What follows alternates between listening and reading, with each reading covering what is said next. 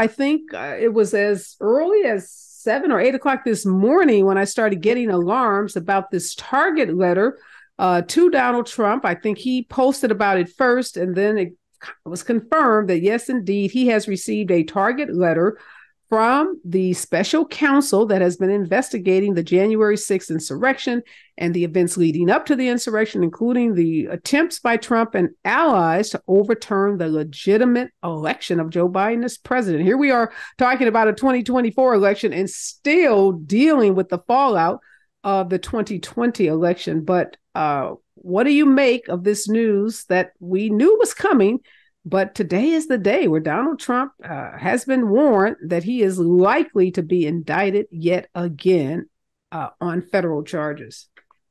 This is the fundamental charge. This is about America's democracy. There's huge other charges going on around the country, including the security documents and things like that. That's about the security of the country. This is about the security of our democracy. It's been long overdue. It's taken a very long time, but this is the way the system works, very slowly. But it is got to have him and his allies in Congress have to be particularly worried, because it took a lot of people to almost pull off this coup on January 6th. This was not a one-man operation. So the big question to me is not who's the target, but who else is going to be brought to account. That is maybe an even bigger deal. Yes, just because Trump has received a target letter, and this is a letter that the Department of Justice sends to individuals that are likely to be indicted. It gives you an opportunity to come in and talk to the prosecuting attorneys, to tell them your side of the story, to see if you have something that might be exculpatory or something that might exonerate you or in some way cause the indictment not to move forward. Now, we know Donald Trump, Dr. Dibinga, is not going to show up. He's going to just, stay in his little cubbyhole and post on his social media site and make attacks against the special counsel, make attacks against our law enforcement agencies, our judicial system, and just attack. We don't know what charges he might be indicted on, although experts are opining that it might be something like obstruction of an official proceeding and conspiracy to defraud the government. Now, we know that Jared Kushner was called into the special counsel's office and gave testimony. And one of the questions has to do with what Trump knew during the time that he was engaged in his conduct, what he believed, what his intentions were, and did he really believe he had won the election? I think I saw something where Jared Kushner had testified that he said Donald Trump really thought he won the election. What do you make of that? I think you're on mute, Dr. Dibinga. There have definitely been several instances where there have been other people, General Milley, some of his other staff members, who have definitely said that he was aware that he lost the election. One aide talked about walking into his office and he said, "Can you believe that I lost to this effing guy?" Milley was in conversation with him about some potential war plans, and Trump said something to the effect of, let's let the next guy handle it. And so there have been several instances that have proven that Trump was fully aware that he lost the election. So that's number one. And number two, as Raphael's talking about, it's long overdue. We can all agree on that. But let's also be mindful of the fact that, as I believe the New York Times or USA Today reported a few weeks ago, the Justice Department didn't even look at this for about 14 months after January 6th. Like, they dragged their feet for over a year. And I believe it was probably the testimony of Cassidy Hutchinson during the January 6th committee hearings that, from what I hear, really rattled people at the Justice Department. And that's when they started doing the work. They were going after lower level people beforehand. When will Merrick Garland realize that this kind of hands-off approach, because you don't want to seem political, it is political? So, we're glad that they finally arrived, but it should have happened this time last year or 6 months ago. And we know that Trump is going to drag this out to try to hopefully get into office or use the election as an excuse. But shame on the Justice Department for not doing its job from the beginning. But I am thankful that the January 6th Commission lit the fire under their behinds. I am so glad you said that. I have been saying from day one that Joe Biden made some phenomenal choices when he named his cabinet. And he made what I believe are two really poor choices. And one was Merrick Garland to be the U.S. Attorney General. Judge, possibly, maybe, yes, no problem with him being appointed to the appellate court for, in that DC appellate court, or even for the Supreme Court. But he does not have the what I'll call the chops or the heart of a prosecutor. He seems so fearful, so timid, as you said, so afraid to appear, quote unquote, political. By definition, Donald Trump is a politician. So That's anything you do to Donald Trump, indict him or not indict him, is going to be seen as political by some group of people. And you are not going to ever be able to demonstrate to those hardcore Trump supporters that anything the Department of Justice does, the FBI, or any agency does as it relates to holding Trump accountable, they will never believe it's objective, it's fair, because fundamentally they believe Trump is above the law and that he enjoys privileges and rights that no one else in this country enjoy.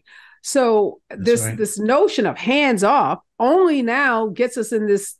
I think it's even worse, because now folks are going to say you're piling on, because it looks like, Rafe, this dude is going to be indicted by the special counsel. And this is just on, there's so many potentials here. The fake electors, right? So engaging in this process, which, is obstructing an official proceeding, moving forward with these fraudulent electors. But then remember all the money that he raised on this lie. So you have the potential for mail fraud. You have the potential for, other kind of fraudulent charges related to raising money. And you also, obviously, something that's about to happen in Georgia at the beginning of August, the end of July.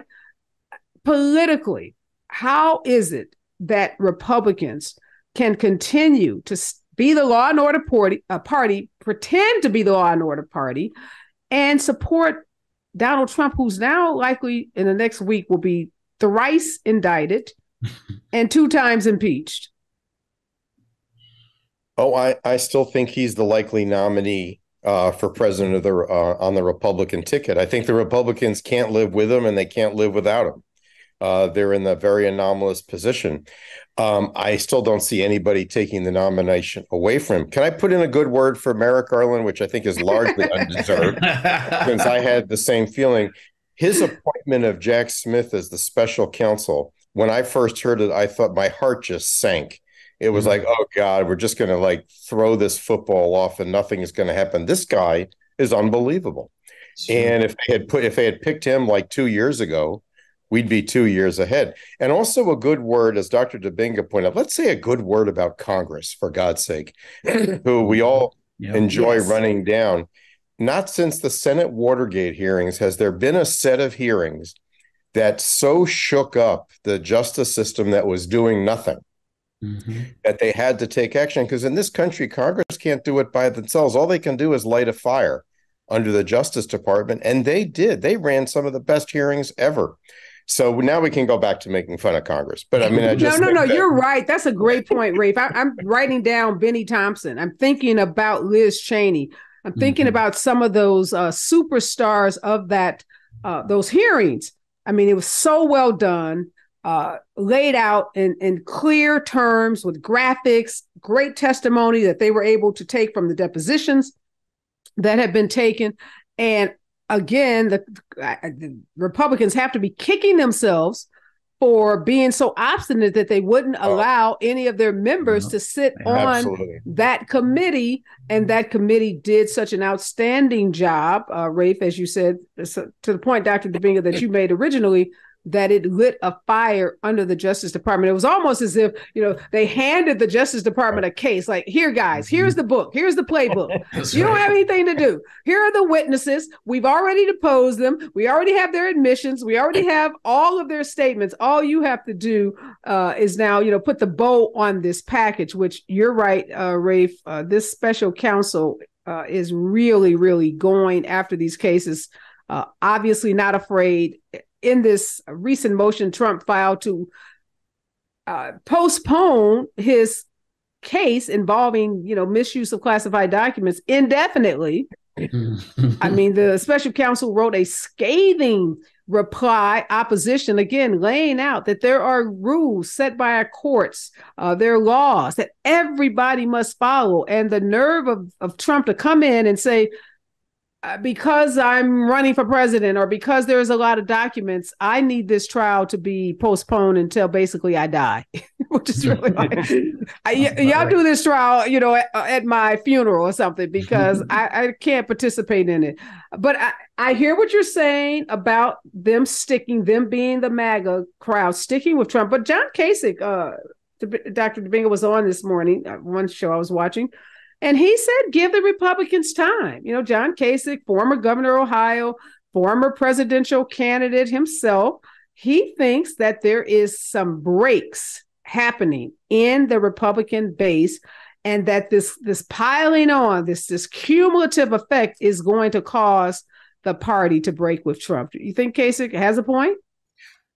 No, I don't, to be quite honest. I mean, when we watched President Biden's interview with Nicole Wallace a few weeks ago, he talked about how there were about 6 Republicans who come up to him and talk about all of their problems with Trump, but they're afraid to go public. So I believe that you have the people like the Mitt Romneys of the world, who are always going to speak up and say certain things. But I believe that these Republican senators, they're too afraid to speak up. And you also got folks in the House who are going crazy down there with everything going on, and Marjorie Taylor Greene and all of these guys. The House is, for the most part, in lockstep with Donald Trump as relates to their leadership and Kevin McCarthy. And so McConnell hasn't spoken up, Lindsey Graham. And so even if there are a couple of senators that do speak up, the main leaders aren't going to speak up and say anything. And so really at the end of the day, I hear what Kasich is saying, but we can't, and we also can't wait for that. And we also have to be mindful of the fact that whether Trump stays the nominee or not, Democrats can't get comfortable in thinking that this is wrapped up, because now you got these groups like No Label, looking at floating, running another candidate, maybe a Manchin